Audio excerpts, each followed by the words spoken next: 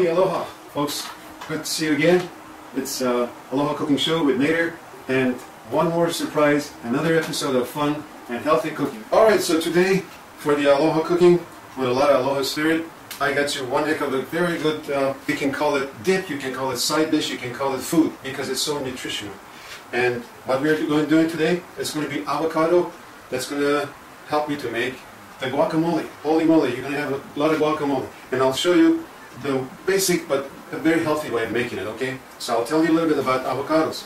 This is an unripe condition. They're kind of bright green, okay? And this is from there are different types.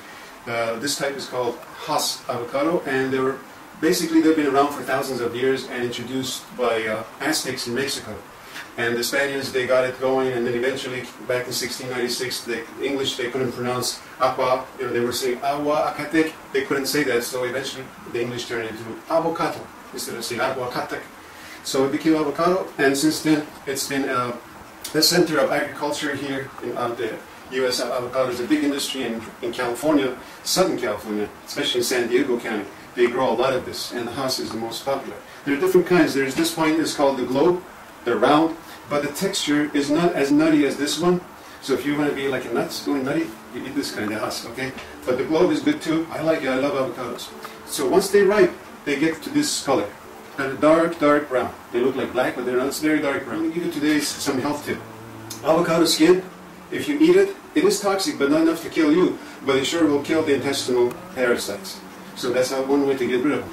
And avocado itself, okay, let's get into it. And as I cut it and talk to you about the food, I'll tell you a lot of it. Alright folks, as you get your pen and paper ready for the portions that I'm going to tell you about my guacamole, okay?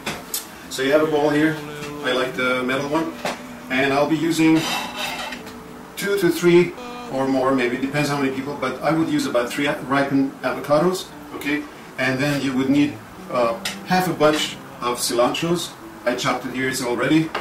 And some people prefer to have, a little bit of garlic, but you can go without garlic. If you want, you can go ahead 2 or 3 cloves, and that's pressed and crushed. And then I use one natural, Maui, really good quality onions, organic. So it's all chopped into sort of like cubes, really finely chopped.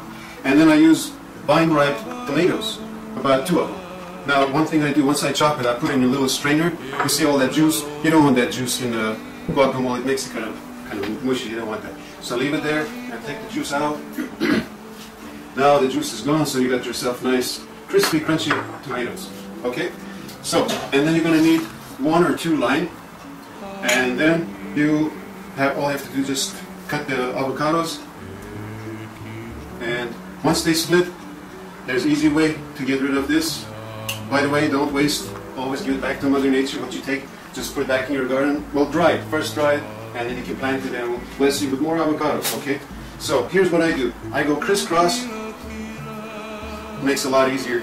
And then you grab a spoon and dig into it and take it out. I'll bring it here so the camera can grab it. So it will be holy moly guacamole. There we go. And then the same thing here. And just scrape it off, take all the avocado out. I like to use, like I said, 3 of them. Everything in avocado is good. The oil is good, and it's also anti-cholesterol. A lot of potassium, magnesium, niacin, a lot of minerals, and vitamin E and K. Boy, this thing is very heavenly. It's a good fruit. Yes, it is a fruit. Grows on the tree, so it's a fruit. That's why it's a holy fruit. Holy moly, that's why. Okay, so what I do, I just use one of these potato mashers and just mash the avocados, the Hass avocado, with all those good nutrients in it. Really a lot of nutritious value in this avocado. As I said, rich in minerals, vitamins, and I'll give you a health tip. If you have dry skin, just take 1 teaspoon of lime juice and 1 tablespoon of honey and 1 avocado, mash them up together, and just put it on your face or neck, whatever it's dry. It's going to feed your face with a lot of vitamins, and you're going to be as young as me. So as you see, you mash them up, and I don't want to be too smooshy, you don't want to mash them up too much. I just like be a little bit chewy, right? So once this is done, then in the order of like firmness, right? Onions go next. So you dump the onion. How much? I told you it's like 1 good Maui onion, and then just again mix them up. And you can see the mixture ratio here.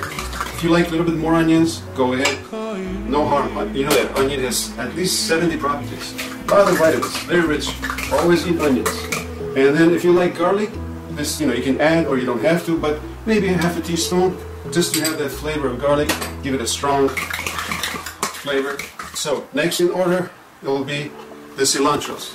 So I chop some cilantros, you add that. Again, you can mix them up. It's all about healthy eating, right? Vegetables, herbs, meat. Now, the last thing goes in is the chopped the tomatoes here. Okay, so just put it gradually. And the way to mix it, you're not going to use that because you're going to mash the heck out of the tomatoes. This is what I'll do here. Just gently.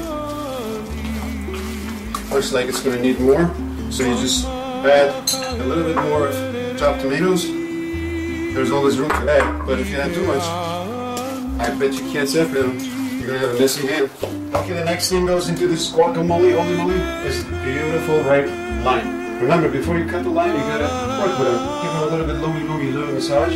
Go back and forth and squeeze it as you do it, but not too hard. You don't want to squirt because you may want some people around you. Okay, so just loamy, and then you get the juice separated. Cut it here. See, as you cut, the juice squirts out. Now you take the bowl back, and then you squirt a little bit. Squeeze it, all the juice.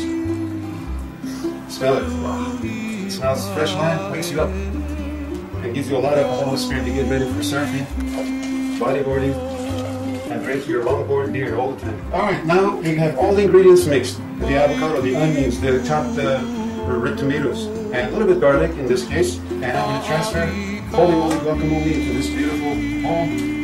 Okay. There you go. Put the whole thing there. Now what I'll do here, folks, I'll just squeeze a little bit more lime here. That lime has a good flavor to this guacamole. And just to add some nice colors, I just finish it with remaining tomatoes. They're chopped, you can see they're in cubes. And sprinkle a little bit of that cilantro on it, okay? And then what I do, just to give it just a little bit smoothie, so it's easy to dip, just a little bit of this virgin olive oil. That's all, not much. Look at this. Right here, right there. You can use chips or you can use even toasted bread, all in mole. Ain't that a guacamole? Now you put this on the table, you call your buddies and grab yourself a nice, any kind of beer. I prefer the longboard. And folks, in case you have no problem with salt or pepper or any kind of seasoning, just give it some dash of salt.